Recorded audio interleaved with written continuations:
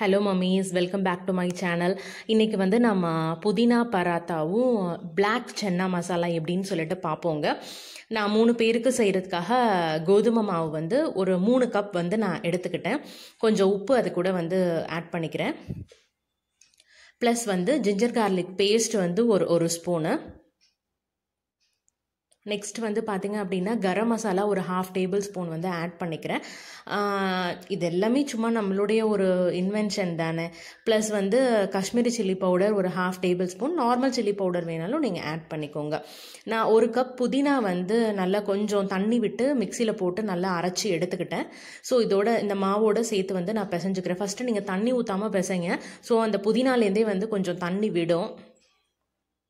So அதுக்கப்புறமா நீங்கள் தேவையான அளவு எவ்வளோ தண்ணின்னு பார்த்துட்டு ஊற்றிட்டு நம்ம சப்பாத்தி மாவு என்ன பதத்தில் பிசைஞ்சு எடுத்துக்குவோமோ அதே மாதிரி இதை வந்து நம்ம பிசைஞ்சு எடுத்துக்கிறோம். நான் முள்ளங்கிலேயும் வந்து ட்ரை பண்ணி பார்த்துருக்கேங்க. நான் நெக்ஸ்ட் வீடியோ முள்ளங்கி பராத்தா அப்லோட் பண்ணுறேன். ஸோ இது கூட வந்து கொஞ்சம் நான் எண்ணெய் ஊற்றிட்டு அதையும் பிசைஞ்சு எடுத்துக்கிறேன். உங்களுக்கு பட்டர் இல்லை கீ எது வேணாலும் நீங்கள் ஊற்றிட்டு எடுத்துக்கலாம். ஸோ இப்போ இந்த மாவு வந்து நல்லா பிசைஞ்சிட்டு மோர் தென் ஒரு 1/2 அன் ஹவர் வந்து ஊற விட்டோம் அப்படின்னா நல்ல ஒரு சாஃப்ட்னஸ் கொடுக்கும். ஸோ இது மேலே வந்து ஒரு வெள்ளை துணி போட்டு மூடி இது அப்படியே வந்து ஊற விட்டுருங்க. நெக்ஸ்ட் வந்து சன்னா மசாலா எப்படி செய்கிறதுன்னு பார்ப்போம். ஒரு பேனில் வந்து ஒரு 4லேருந்து 5 டேபிள் ஸ்பூன் வந்து எண்ணெய் எடுத்துக்கோங்க. ப்ளஸ் அதில் வந்து ஒரே ஒரு அந்த பே லீஃப் 1, பட்டை 2 கிராம்பு இதை எடுத்துக்கோங்க. ப்ளஸ் ஒரு நான் 4 பல்லு பூண்டு, கொஞ்சம் இஞ்சி வந்து சின்ன சின்னதாக சாப் பண்ணி வச்சுருக்கேன். ஸோ அதையும் வந்து இது கூட சேர்த்து ஆட் பண்ணிவிட்டு நல்லா வதக்கிக்கோங்க. ஒரு ஃப்ளேவருக்காக தான் நல்லாயிருக்கும். ஸோ அதுக்கப்புறமா இது கூட வந்து ஒரு 1.5 ஸ்பூன் ஜிஞ்சர் கார்லிக் பேஸ்ட் வந்து நான் ஆட் பண்ணிக்கிறேன். ஸோ அதையும் சேர்த்து வந்து அந்த பச்சை வாசனை போகிற வரைக்கும் வந்து கொஞ்சம் நல்லா வதக்கி விட்டுருங்க. என்கிட்ட வெள்ளை கொண்டக்கடலை இல்லைங்க. ஸோ அது இல்லைன்னா என்ன, நம்ம இதில் ட்ரை பண்ணி பார்ப்போம் அப்படின்ட்டு தான் நான் பண்ணேன். பட் கொண்டக்கடலை மட்டும்தான் டிஃபர், தவிர டேஸ்ட் அதே தான் இருந்துச்சு. ப்ளஸ் இது கூட வந்து நான் 2 பெரிய வெங்காயம் 2 பச்சை மிளகா வந்து சேர்த்து அதையும் நல்லா வதக்கிக்கிறேன். ஸோ இது நம்ம எப்படி செய்வோமோ அதே மாதிரி தான். பட் இதுக்கு வந்து சன்னா மசாலா வந்து நான் வீட்டில் ப்ரிப்பேர் பண்ணலை.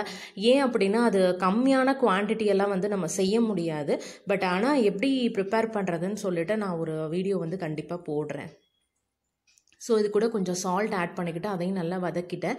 ஸோ இப்போ என்ன அப்படின்னா 2 தக்காளி வந்து நான் வதக்காமல் அப்படியே பச்சையாக வந்து மிக்சியில் அரைச்சி எடுத்துக்கிட்டேன். ஸோ அதையும் இது கூட சேர்த்து வந்து நான் ஆட் பண்ணிக்கிறேன். ஸோ போட்டுட்டு அந்த தக்காளியோட பச்சை வாசனை போகிற வரைக்கும் கொஞ்சம் நல்லா வந்து ஹை ஃப்ளேமில் வச்சு வதங்க விட்டுருங்க. ஸோ கொஞ்சோண்டு ஒரு 1/4 டேபிள் ஸ்பூன் மஞ்சள் தூள், 1/2 டேபிள் ஸ்பூன் வந்து அந்த காஷ்மீரி சில்லி பவுடர் நான் எடுத்துக்கிட்டேன். ப்ளஸ் வந்து கொஞ்சம் ஒரு 1/2 டேபிள் ஸ்பூன் வந்து கொத்தமல்லி தூள். இது எல்லாமே ஒரு ஃப்ளேவருக்காக தான் நான் ஆட் பண்ணுறேன். ஸோ போட்டுட்டு நம்மளோட அந்த கொண்டக்கல்ல வந்து நான் குக்கரில் வச்சு வேக வச்சுருப்போம் இல்லையா, அதில் கொஞ்சோண்டு வந்து நான் ஸ்மாஷ் பண்ணி எடுத்துக்கிறேன். ஏன் அப்படின்னா ஒரு நல்ல டேஸ்ட் கொடுக்கும் அப்படிங்கிறதுக்காக கொஞ்சோண்டு அதை ஸ்மாஷ் பண்ணி அதையும் போட்டு அது கூட வந்து கிளறி விட்டுருங்க. இப்போ நம்ம அந்த நல்லா சோக் பண்ணி வேக வச்சு வச்சுருக்கோம் இல்லையா, அந்த கொண்டக்கடலை நம்ம வேக வச்சு வச்சுருக்கீங்கல்ல தண்ணி, அதையும் சேர்த்து இது கூட வந்து மிக்ஸ் பண்ணிக்கோங்க. ஸோ மிக்ஸ் பண்ணி இப்போ ஒரு 5 to 7 மினிட்ஸ் வரைக்கும் அதை மூடி வச்சுருங்க. ஸோ இப்போ அதை ஓப்பன் பண்ணி பாருங்கள். ஓரளவு வந்து அந்த கிரேவி கன்சிஸ்டன்சிக்கு வந்து நமக்கு வந்துருச்சு. ஸோ இப்போ என்னென்னா ஒரு 2.5 டேபிள் ஸ்பூன் வந்து சன்னா மசாலா இது வந்து நான் ஆட் பண்ணிக்கிறேன். இது வந்து நான் கடையில் வாங்கின மசாலா தான். எனக்கு வீட்டில் ப்ரிப்பேர் பண்ண டைம் இல்லைங்கிறதுனால நான் கடையில் வாங்கின மசாலா வந்து இது கூட நான் ஆட் பண்ணிக்கிட்டேன். ஸோ பண்ணிவிட்டு இது கூட வந்து கொஞ்சோண்டு கொத்தமல்லி வந்து ஃபினிஷிங்க்கு போட்டுருங்க. கொத்தமல்லி எப்பயுமே கடையில் வாங்கினதுக்கப்புறம் இந்த மாதிரி ஒரு கிளாஸ் பாட்டிலில் போட்டு வச்சுருங்க. நார்மல் பிளாஸ்டிக் பேக்ஸு அதில் போட்டு வைக்கிறத விட இதில் போட்டு கட் பண்ணி வச்சோம் அப்படின்னா கொஞ்சம் ஃப்ரெஷ்ஷாகவே இருக்கும் நமக்கு. ஸோ ஓகே, அவ்வளோதான், நம்மளோட கிரேவி ரெடி ஆயிடுச்சு. இதில் லாஸ்ட்டாக வந்து ஒரு 3 பீஸ் வந்து நான் பட்டர் ஆட் பண்ணிக்கிறேன்.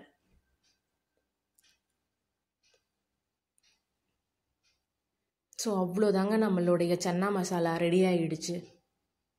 கண்டிப்பாக இதை நீங்கள் ட்ரை பண்ணி பாருங்கள். நிச்சயமாக ஒரு நல்ல டேஸ்ட் கொடுக்கும்.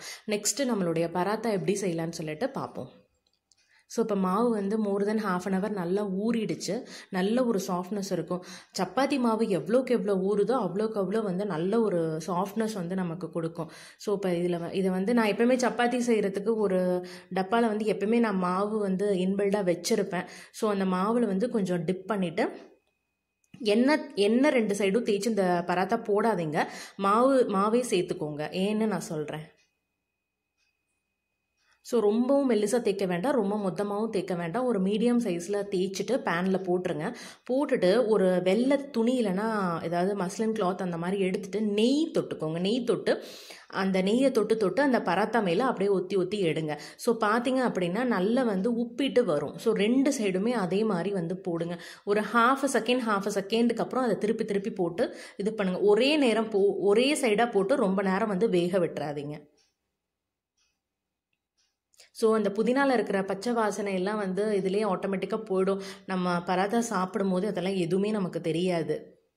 நிறைய பேர் புதினா வதக்கிட்டு போடுவாங்க. பட் நான் அப்படிலாம் போடல, அப்படி தான் போட்டிருக்கேன்.